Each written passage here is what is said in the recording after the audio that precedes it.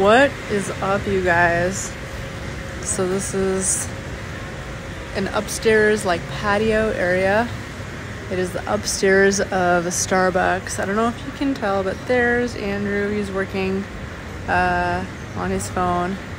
And actually we're doing like this. We're not really working too hard right now. It's a Saturday and I'm just chilling. Ooh, why is this so dark? So we're not really working too hard. We brought our phones. It's kind of like a tired day. We're both very tired because yesterday we really did a lot of intense stuff. Actually, it was that last video that you guys saw where like it was like those 2 days, a lot of back-to-back classes, and actually I didn't include a lot of stuff in it. We did even more than that, a lot more than what the videos showed. There was just stuff that we threw in last minute.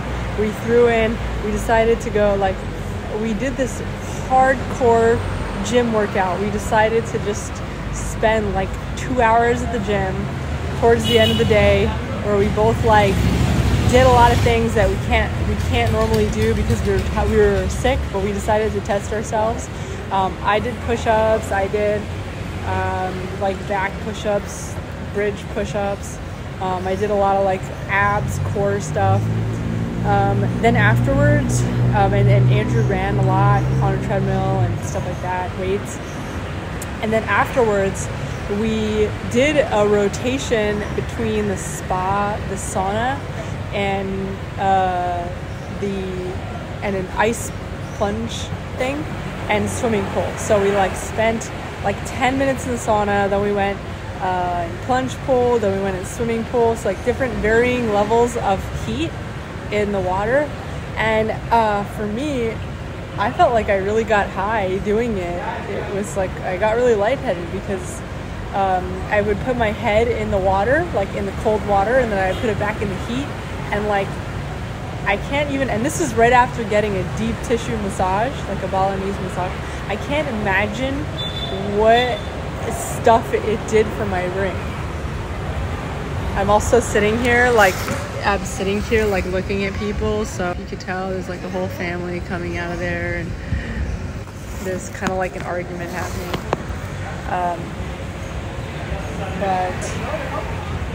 So it was a really intense day, and then today we woke up really tired. My friend texted me last night saying that she got in an accident, and she got really hurt, and was down for a visitor. And I'm still trying to debate if I should visit her, and it's like, I know that it sounds kind of cold for me to be debating whether I should visit somebody that got in an accident, but at the same time, I'm so wary of meeting people in person, like hanging out with people in person. My energy right now is so walled off. Like, I'm comfortable with certain relationships that I already know, that I already have like certain rapport with some of you guys, like my friends, like, people that I might text or I might talk, Twitter or DM or Instagram message or something like that, like people that I WhatsApp, my friends that I talk to on WhatsApp. But it feels very regulated. It's like people that I've known for many, many years. I feel very walled off from new relationships. And in general, I just feel very protective of my energy.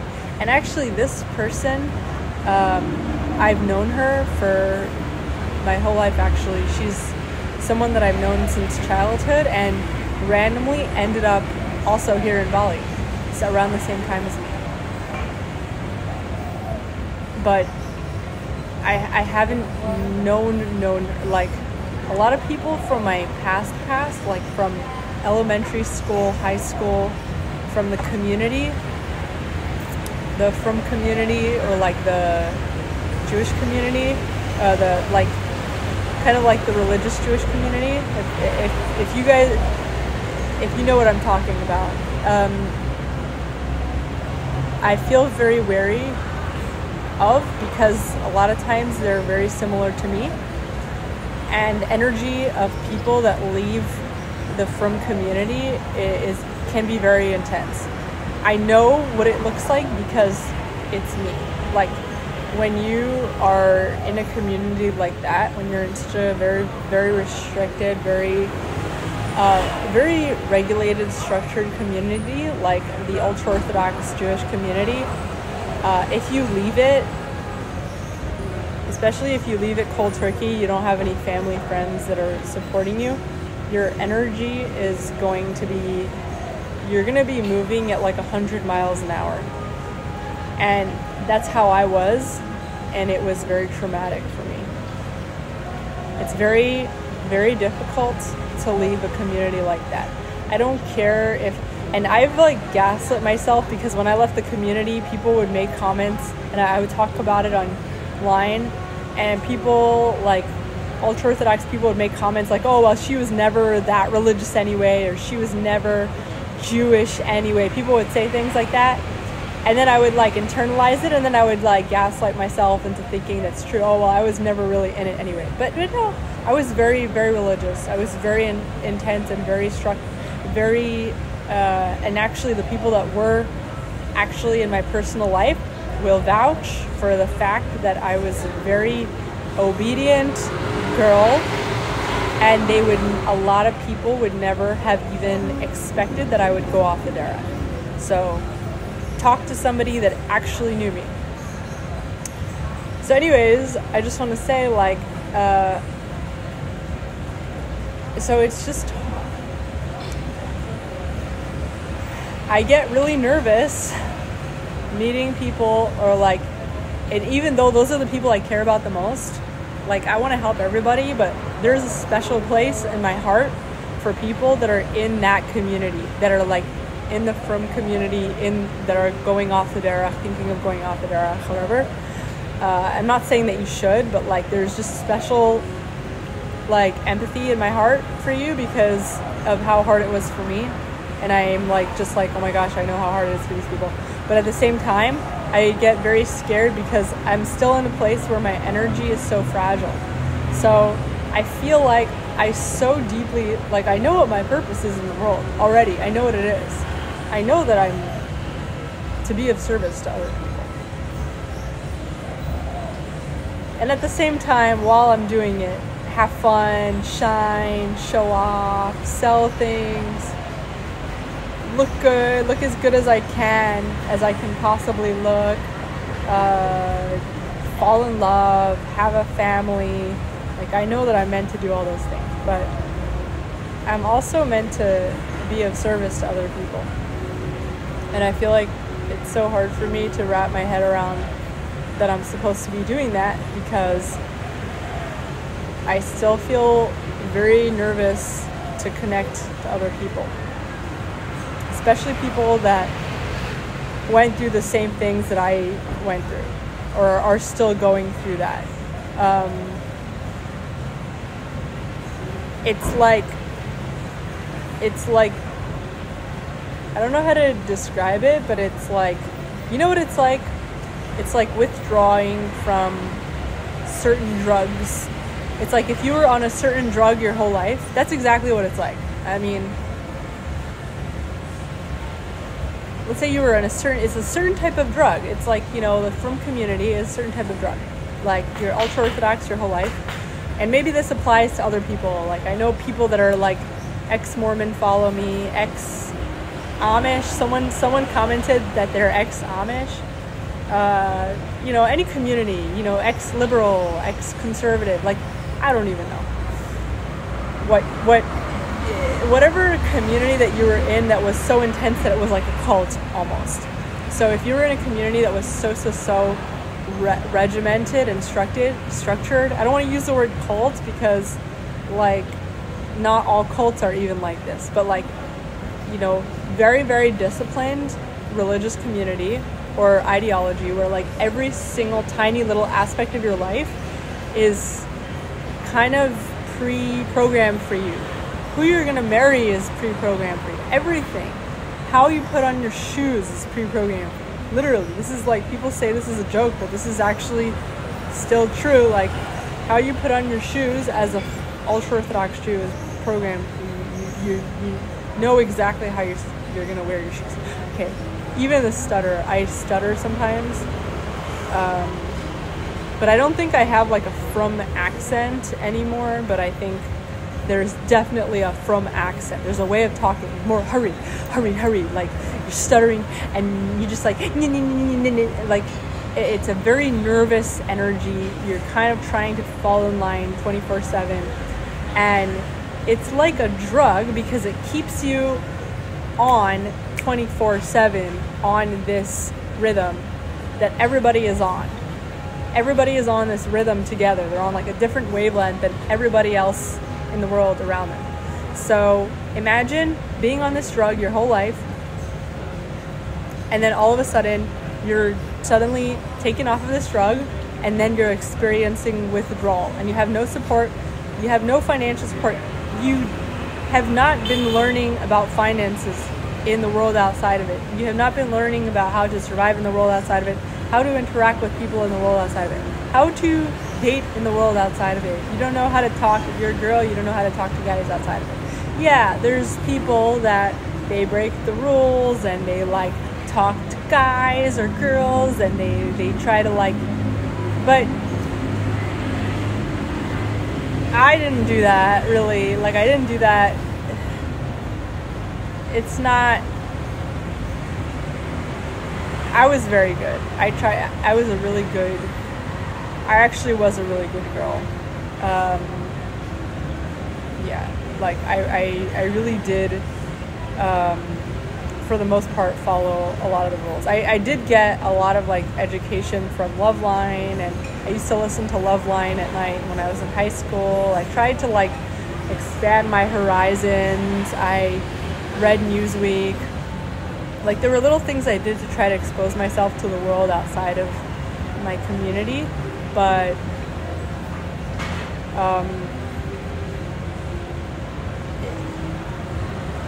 yeah, it's still very hard. Like, there's no amount of preparation that could prepare you when you're in a community like that. You have no clue about the first thing on how to survive, because nobody taught you. You don't even have like the paradigm for it. And then to leave it, yeah, you're gonna have issues. So that's part of why I wrote House Hackers Anonymous. Although House Hackers Anonymous, the book, find in the description below, it's for everybody. Anyone that's having trouble surviving, anyone that's like, what, you lost your job, or you have a job but you're like, it's actually better if you read it while you have a job, because then you can learn how to leverage your job into into long-term financial freedom. So it's actually better if you already have a job and you're thinking about quitting it in like a week or something, but first read this book before you quit, and do what I tell you to do before you quit the job, and then you can quit the job. So, or you can get fired, or whatever is going to happen to you. So this book is really to help anybody get out of survival mode. But I think that I was the right person to write that book, because leaving the community is crazy. And I think that, yeah, like I hope that I hope people benefit from it. I don't even know. But I just feel like I want to be doing stuff like that. Like, I want to be helping people that are like all of a sudden out in the wilderness feeling lost and everything, but at the same time I don't even feel fully grounded in myself. So like, how do I know when I've gotten to that point, when I'm ready to like start venturing out there and bringing other people into my little bubble, my little emotional bubble? Like, right now I'm just holding everybody at arm's length as much as I can, and I feel safe that way. So what is, maybe I continue to hold everybody at arm's length, and just introduce a new way of interacting with people. Like, you send me a letter, like let people send me like a letter with like, you know, and then write letters back and forth so that it's a very like structured way of communicating to people. I'm like, I don't even know. Here, let me show you some more of this view.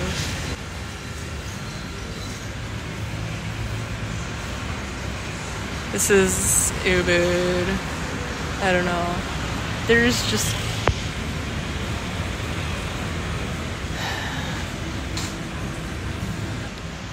there is so much to do in Ubud, and we're so tired today, and we decided to come to like a really busy part of town, and I don't really feel like doing anything.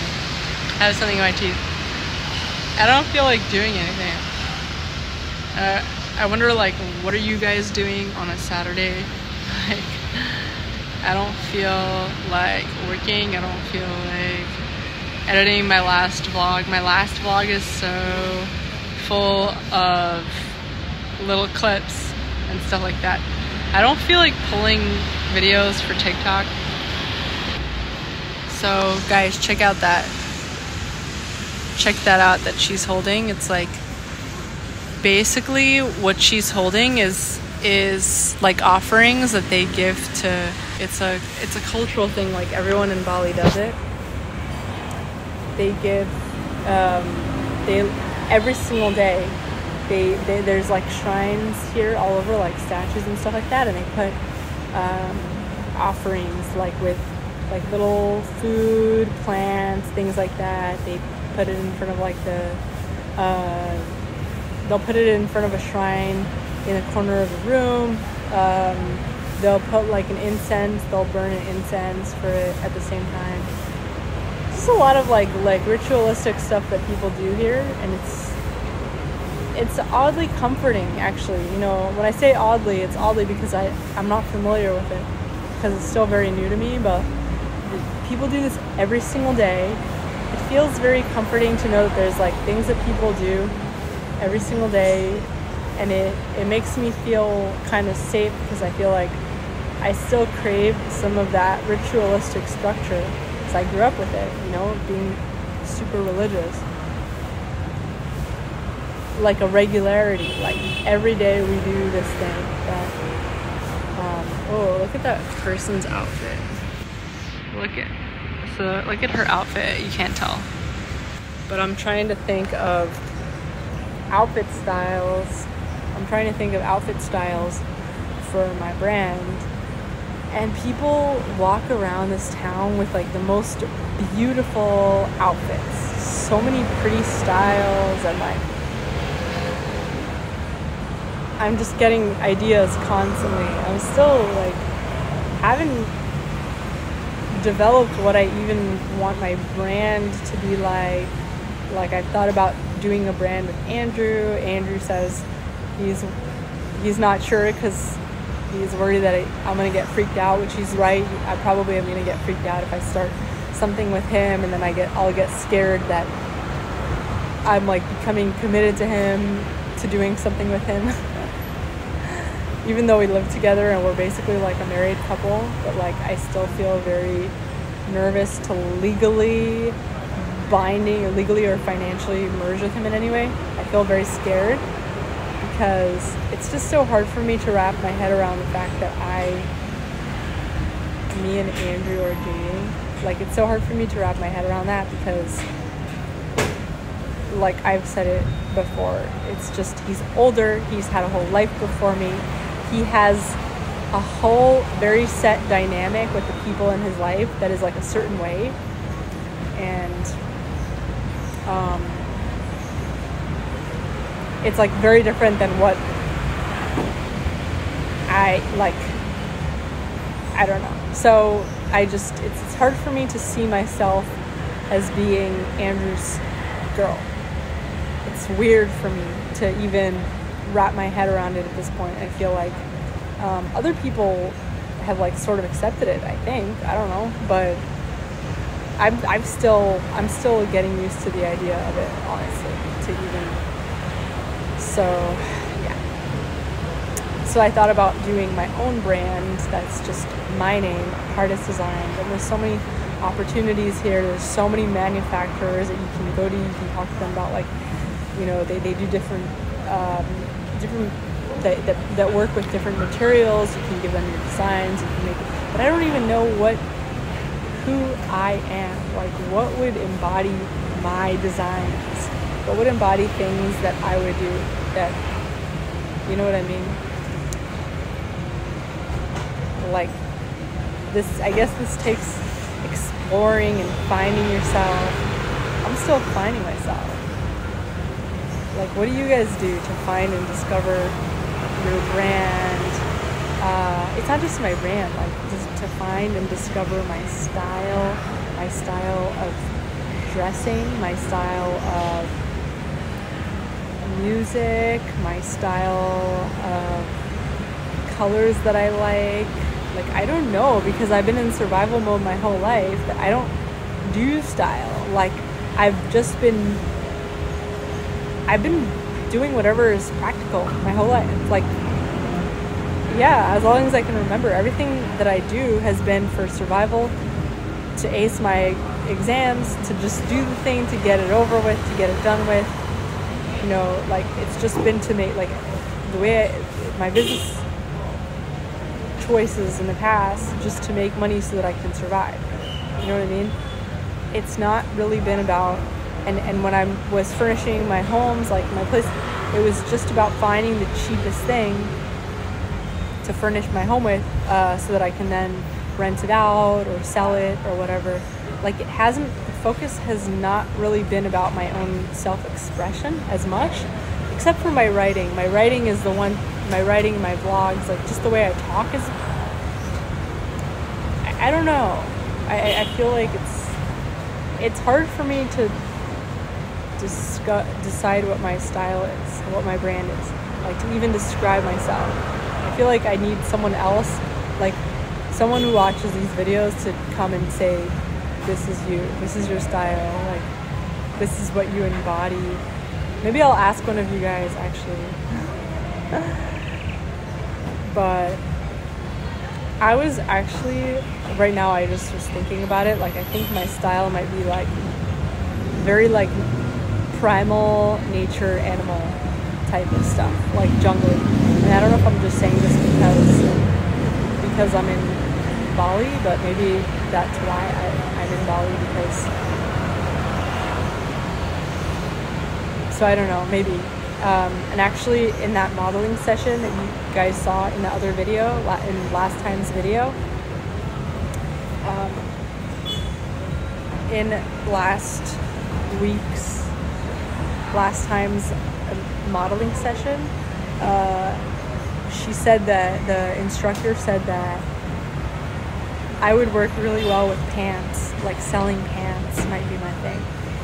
So I'm not sure. I'm thinking if I do pants, it would be like a top and bottom, because that's what I like. I like wearing like a cute crop top and matching bottom, very comfy, and then just like a pair of sandals or something. I think that could be my look. And this outfit, I don't even remember where I got it. I've had this forever. It's in so many of my pictures and my videos. It's just, and it's ripping, I think. Yeah, look, it's ripping. It's so embarrassing. But I just have not really, it's hard to get new clothes and to constantly be, I don't know, I just don't know what my style is. Like, I don't really know what my style is when I even go to get new clothes. I end up having to throw a lot of stuff out anyways. I don't like shopping. It takes so much time. It's so rare that I'll get a new outfit and I'll actually wear it. Like, I have a bunch of outfits that I bought and then I threw out because I don't wear them. Like, this is one of like the lucky outfits that I bought it and I actually ended up wearing it all the time. But that's not the case for everything. So it's just hard for me to like I don't know, it's hard for me to understand myself.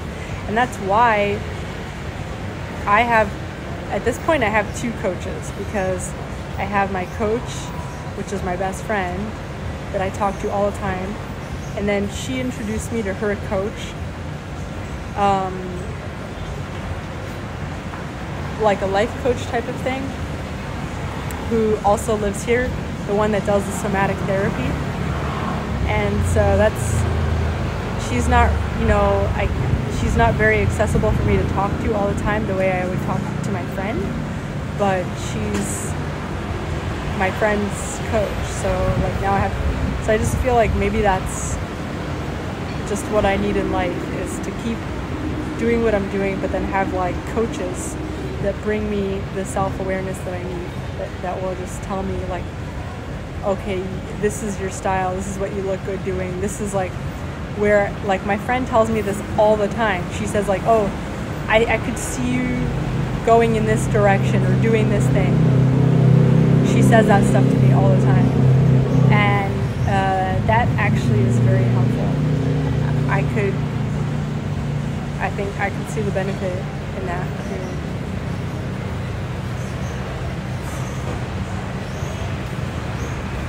Yeah. So I'm actually curious, like, what are you guys doing? Like, what's everybody doing on a Saturday? Right now, as we speak, most of you guys are sleeping or just waking up, because it's like 5 p.m. here, it's 5 a.m. in New York City, because it's a 12-hour difference with New York City. So 5 a.m. New York City, LA it would be like 2 a.m. Yeah, so mostly everybody is sleeping that would be watching. But yeah, I don't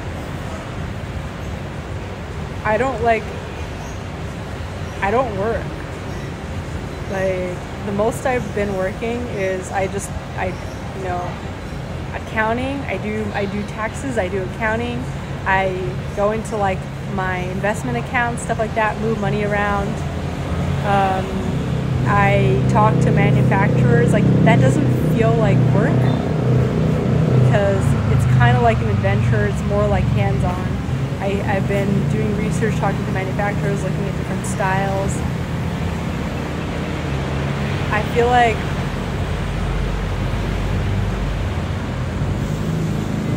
it's so easy when your life is sort of like laid out for you. It's so much easier when you're like a 9-to-5 employee, when you're go to school, when you have college and your schedule's kind of laid out for you. I mean, even college is a little more like alternative schedules than high school, but like it's just so much easier to go through life when things are laid out for you. But I feel like the more independent you become, financially free, you start to develop this thing where you're like, oh my gosh, I have so much time, what do I do with my time? I have so much freedom, flexibility. Who am I? What do I do with all this? And people, like, I think people will go crazy a little bit, but it's like a really good sign. Like, if you're experiencing this point in your life where you're like, who am I? What should I be doing? Like, what direction should I be going? That's kind of a sign that you are free. You broke out of whatever set rule system was placed in front of you. And the benefit to breaking out of like set rule system is that you're just gonna be wealthier, you're gonna be happier, you're gonna be more prosperous, because like most rule systems, they just depreciate over time because they become saturated with people. Like most, like, let's say you have a community of people, whoever started the community is going to be like, let's say there's like a religious cult. Let's say someone starts a cult. The person who starts the cult is going to be the richest, right? Because they start the cult, people join it, and they pay to like be part of this existing system. And then other people join in and they pay them, and other people join and they pay them. I don't know if I'm giving a good example of this, but eventually over time, like when you're born into a system, or when you're stuck in a system that is so regimented for you that you can't even see outside of it, that you just think that that's everything, that that's the whole entire world, you're essentially like a very tiny cog in the machine, and you're almost like the demand for you is very tiny, and you're kind of like useless, and your value is very little. So the amount of leverage that you can have in a world like that, in a society like that, is going to be very tiny, because you're just replicable. You're so easily replicable because you were born into a system where you're so identical to everybody else that's in it. So I don't know if I explained that well enough, but when you start to see in your life that you keep exiting systems to the point where you're just kind of out there, you're kind of lost, and you're like, oh my gosh, what do I do now? Like, what is my style? What is my personality? What is my language? Like, I've been thinking about this recently. I speak English because my followers speak English, and I love my followers. Like, I love my viewers. Like, I love you guys. I love my friends so much. But is English really my language? It certainly was not my first language. My first language was Farsi. And I don't feel very connected to a lot of things about the English language. And maybe I am supposed to be speaking a different language. I'm supposed to be doing these vlogs but in a different language. But I won't change my vlogs to a different language. But maybe I should be also doing something else in a different language. I don't know, stuff like that. When you start to get to a point where you're all of a sudden questioning everything, you all of a sudden don't feel like you feel a little bit lost. Like, what should I be doing? Where should I be going? What should I be building? What is my career path? What is my life goal? That's how you know that you're getting to a point of freedom, i.e. prosperity, because you're becoming in a place where you're more powerful, where you are becoming less replicable, meaning you're becoming the kind of person that can have more leverage. If I haven't explained myself well enough, I was recently watching a video that my coach friend sent me of this woman who was giving a home birth in her house. She was giving birth to her fourth baby in her home, and some of you guys might be following her. I forget her name, Allie something, and she's basically this influencer mommy influencer. She talks a lot about a holistic, healthy, alternative, homeopathic lifestyle, kind of healing ourselves, raising kids, homeschooling. She homeschools her kids, living an alternative lifestyle to what has been sort of spoon-fed to us, to a lot of us in the States mostly. So she's from the States, just like me. And she had a post recently where she talked about so she homeschools her kids, and she talks about people that raise their kids in the school system, in the public school system, or even in the private school system, but in the 9-to-5 type style school system, or the 8-to-5 or 8-to-4 school system, where your kid is basically just sitting for 10 hours a day at a desk in a chair and doing analytical stuff, and why people subject their kids to that, even though a lot of kids really struggle and don't enjoy it. Actually, no kid enjoys it. I didn't enjoy it. I just did it. But people subject their kids to that because they say, well, this is how the real world is. In the real world, if you want to succeed in the real world, You're gonna have to sit at a desk probably, and you're gonna have to learn discipline to sit at a desk on a chair and work on a screen or on a piece of paper for like 10 hours a day or more. And so they train their kids from a young age to do that, even though the kids don't enjoy it. They end up having to take a lot of like very, very consequential like medications because of it. They put their kids on antidepressants and ADHD medications from a very young age in order to live in this rhythm, in this very sedentary like classroom rhythm where they go to school every day. They're taught by a total stranger around other like depressed children. Not a lot of like sunlight, not a lot of like using their hands, being outdoors, playing, like not a lot of like healthy, natural human things. But just because they were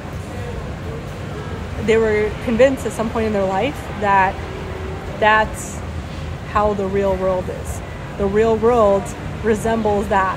People go 9-to-5 jobs. They like study for like many years so that they can have like a job where they sit at a desk and they have to work for like 12 hours a day, and they have like someone sort of like controlling their schedule, and it's very regimented, and they live,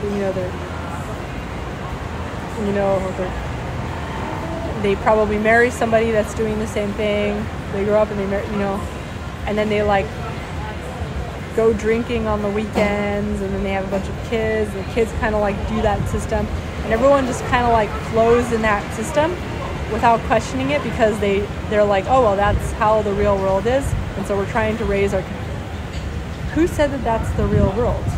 That is such a tiny section of people in the world. And in fact, when you step out of it and you think to yourself, like,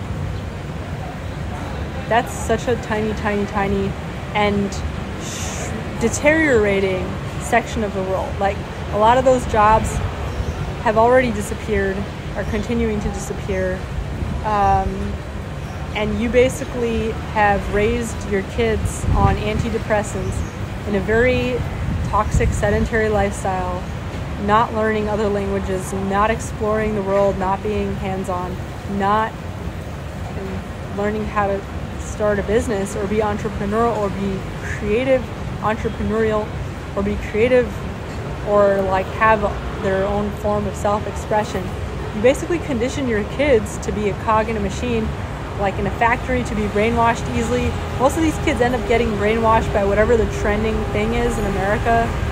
Like, how is it that everybody in America has the same exact political opinions? Like, how is it that, like, you ask someone like what they think about the state of the world or politics or life or this and that, how is it that everybody's thoughts look identical?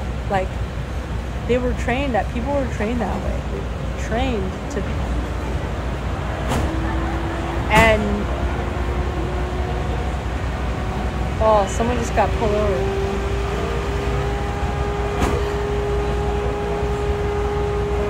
So they're trained to be a cog in the machine because their parents at some point were convinced that that is the real world.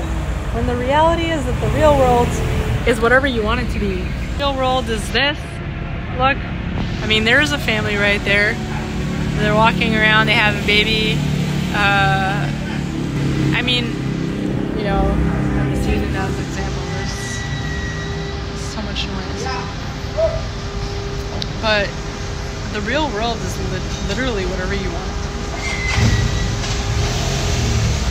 The real world is literally whatever you want it to be.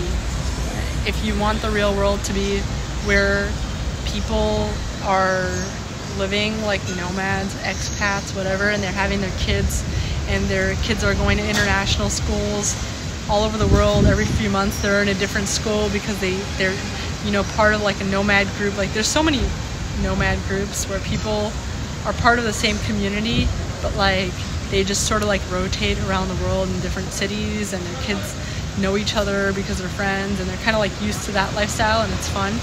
and that is their stability. Like, you can find that. There's lifestyles where people are working and living remotely, and their kids are, you know, they're staying in one place, but their kids are going to like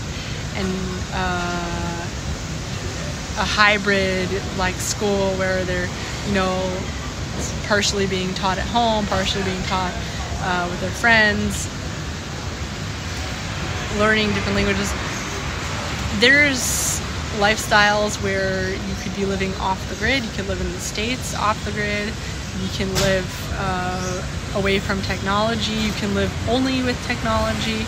You can live in a, you know, like Amish community. Like, literally the real world is whatever you want it to be.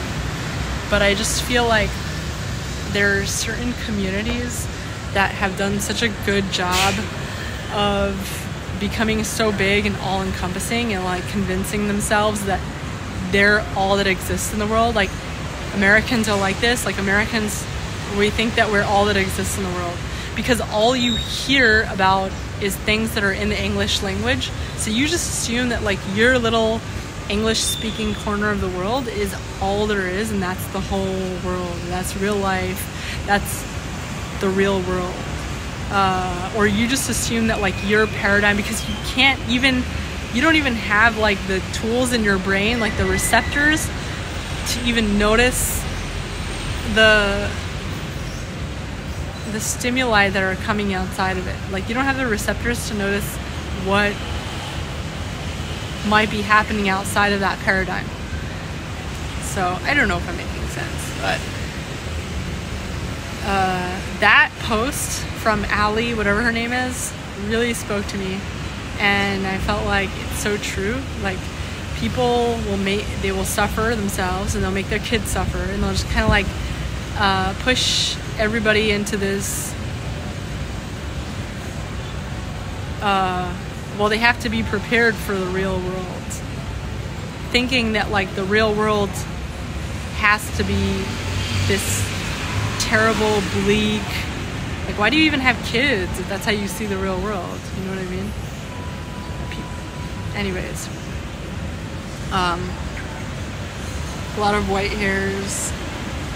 I grew a lot of white hairs over the past few years, and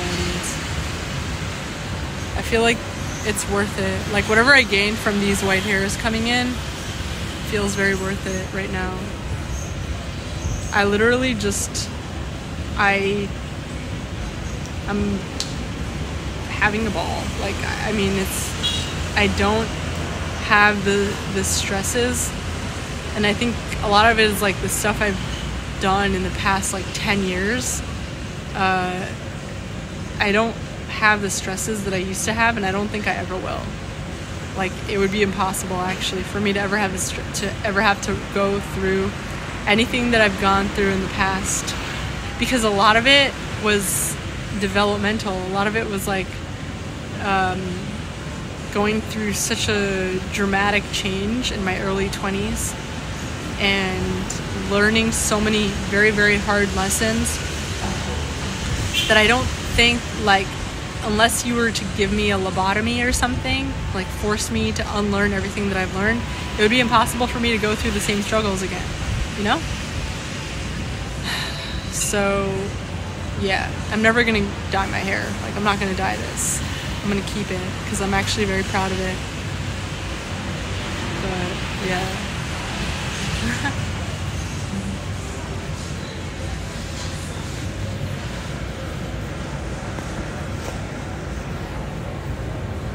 Yeah, if you had to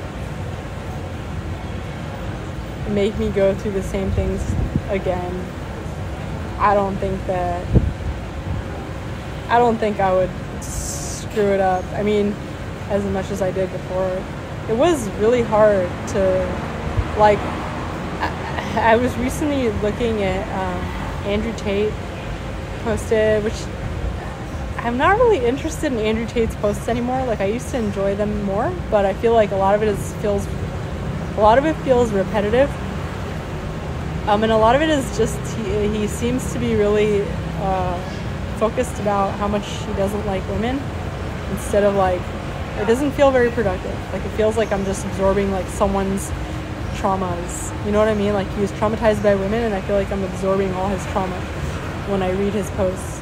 But one thing that he said, Andrew Tate posted about like, yeah, like, people aren't getting married nowadays because men want to marry virgins, and there's no more virgins left.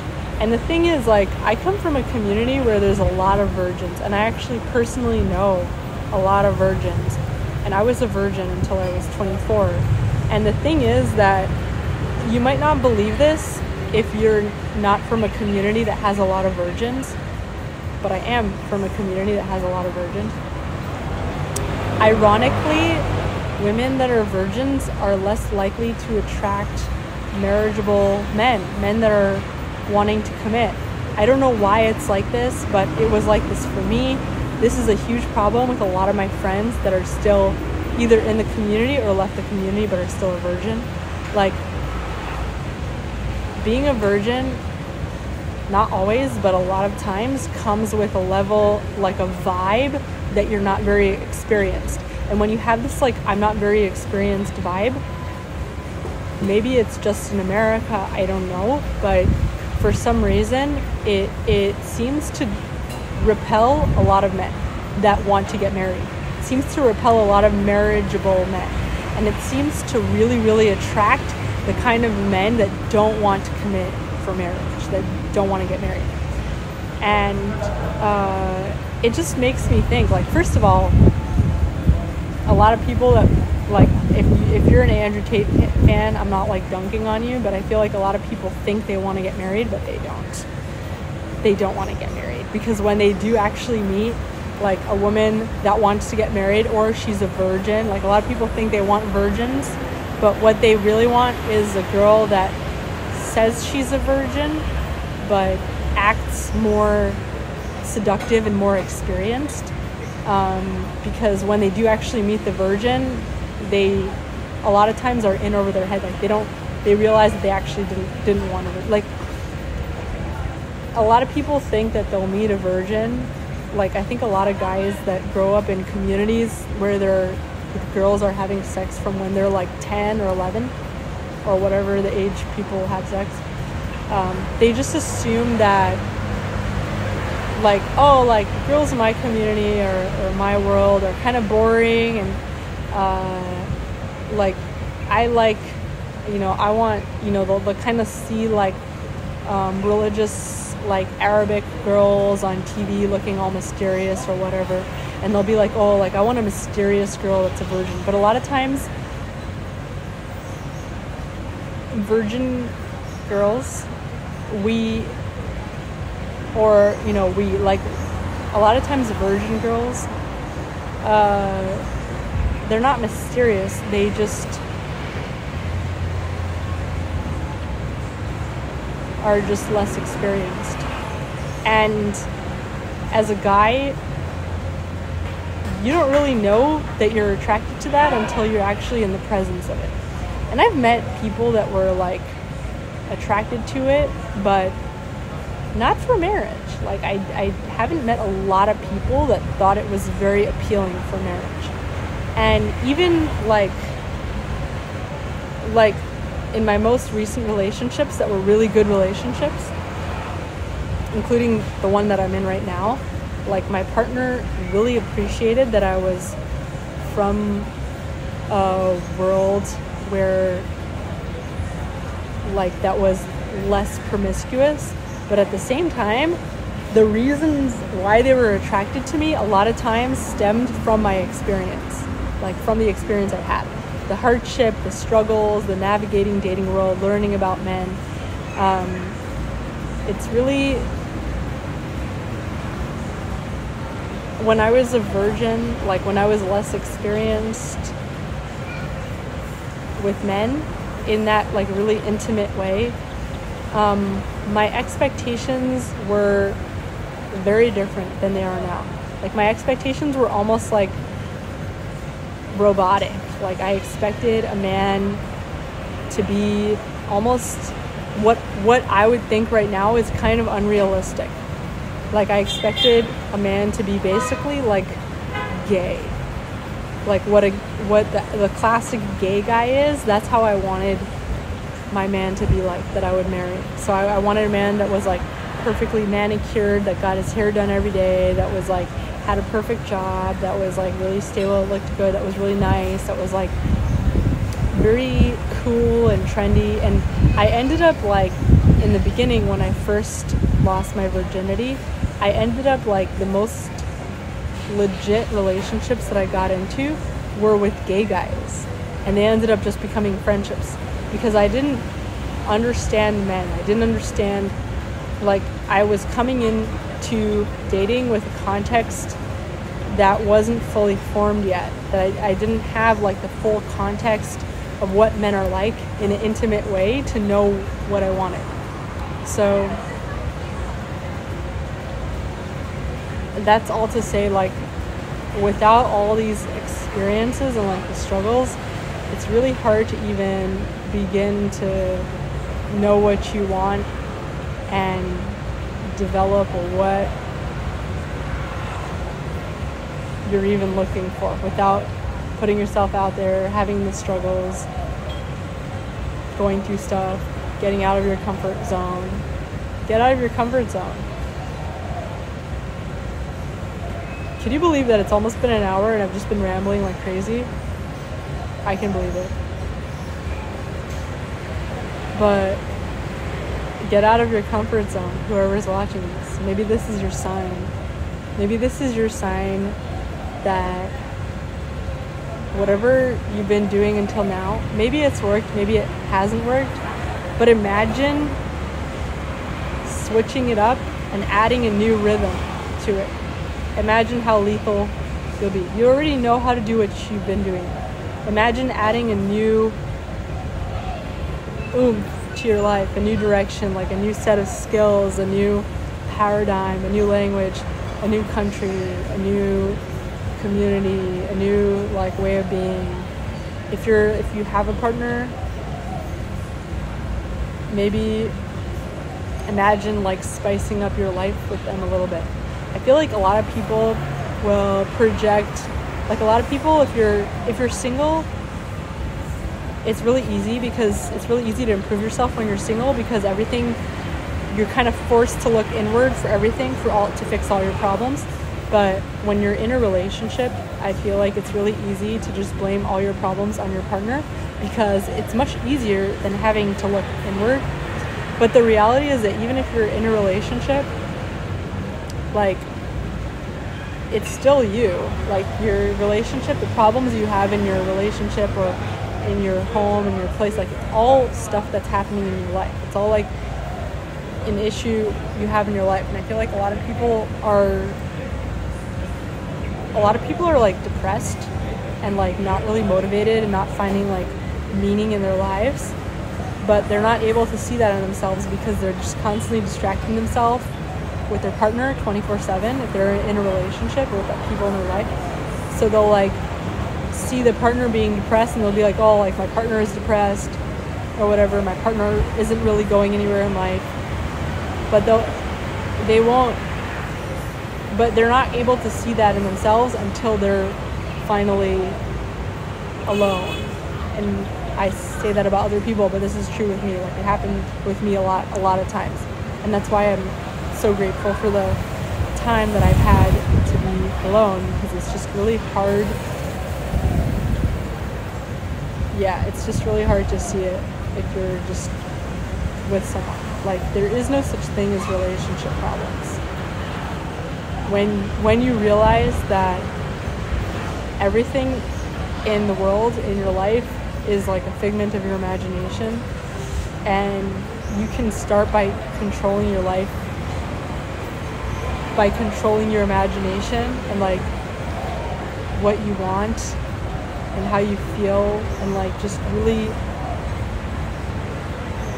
take everybody else out of the equation and like really just focus on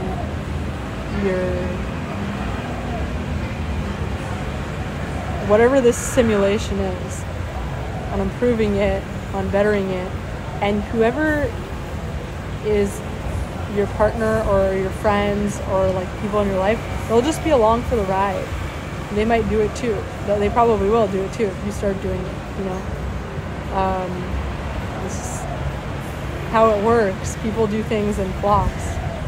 If you start, make the first move, you know, you've been in the same job for the past 5 years, you're bored as heck, and you want to change, you know, but your partner doesn't want to do it. Your partner doesn't want to move to a new place. Your partner doesn't want to quit their job or move remote, do remote stuff. Your partner doesn't want to start a business. You do it. You do it. Take your partner out of the equation. Take everybody in your life out of the equation. Be the change you want to see in the world, and it's true. You start doing it, it's impossible that other people won't eventually start doing it with you, because what? They're going to stay alone? You know? And another thing is, like, a lot of times people will think that they got the idea to do something, or here's the other thing. Like, this has happened with me so many times, and it's actually very frustrating, where I'll be like telling everybody, like, we should do this, like, we should, like, let's move to this other place, and everyone is like looking at me like I'm crazy, like, ew, like, what is wrong with you? That's not cool. Like the cool thing is to do this other thing. And then I'll go ahead and do whatever I said I was going to do, because I always do. I just do whatever I want to do. And then everybody will not realize that they're saying this because of me, but they'll all of a sudden think that that thing that I did is, like, now the in thing or the trendy thing. And they'll be like, yeah, like, they'll just all of a sudden think that's accepted and normal just because I did it. But they won't realize that the only reason they think it's normal or cool now is because I started doing it and I normalized it for them. And people are just like sheep. Like, most people are sheep. They won't even realize. So you can, you know, you can really have so much power in your life and control in your life. And just do what you want to do, and don't worry about other people. You're like, oh, like, my like, I don't know, I love talking to people about their relationships and stuff like that, because it's very interesting to me. Let's say you're like, I don't, you know, I feel like my parents are not very understanding of that I'm gay, or my parents think that it's crazy, or my partner is just never goes to the gym. My partner doesn't ever want to get up and go to the gym. So, like, why do they need to do that? So you can put on your gay clothes and go out and do your thing. You can get up, go to the gym, start initiating and, like, doing the things that you want to do. And the people that are in your life, they'll be able, instead of you trying to explain to them why something is good, or they should do XYZ, or they should flow in the direction that you want, they'll see it in motion. And you won't have to explain anything. They will immediately follow. When you start initiating things in your life, and because you're exemplifying it for them, you're showing your seriousness to the world about what you want, and they won't even think twice about it. They'll just do it. They'll want to. They'll just get on your ship, and they'll want to do what you're doing because it's fun and they see it in motion. Anyways, I don't even know what that ramble was about, but I hope you guys are having a fantastic day.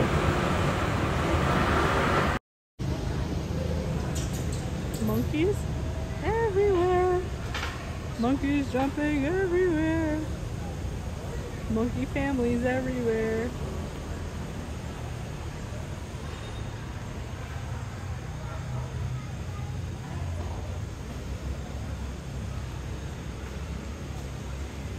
Oh, there's a baby monkey.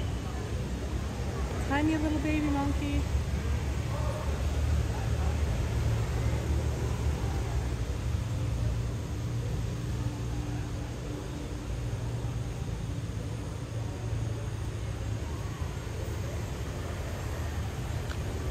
want them to like attack somebody else.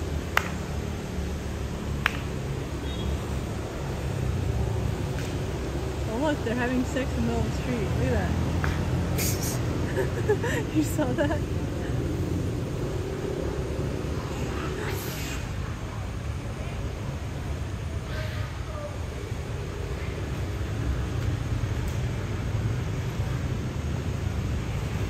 That monkey is like just sitting.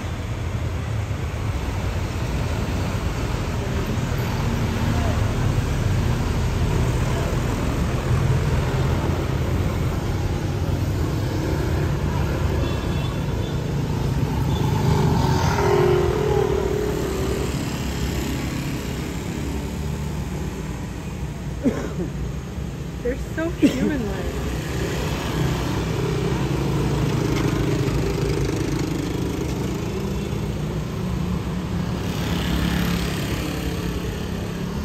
Look at this monkey! Alright, walk behind me. You can keep your camera out as we go by. Just make sure you're walking around with it.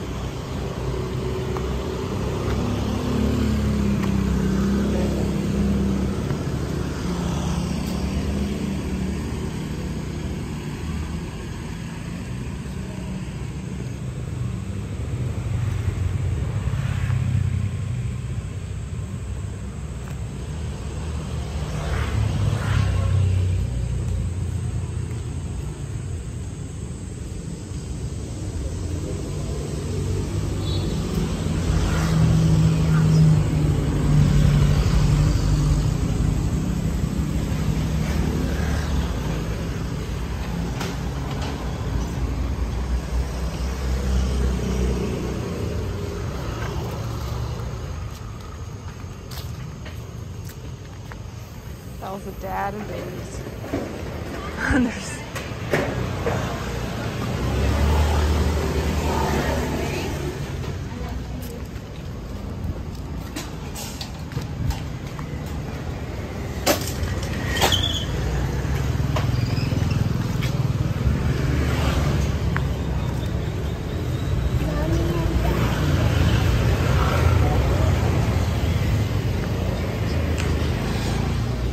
how do they not steal everything from the shops?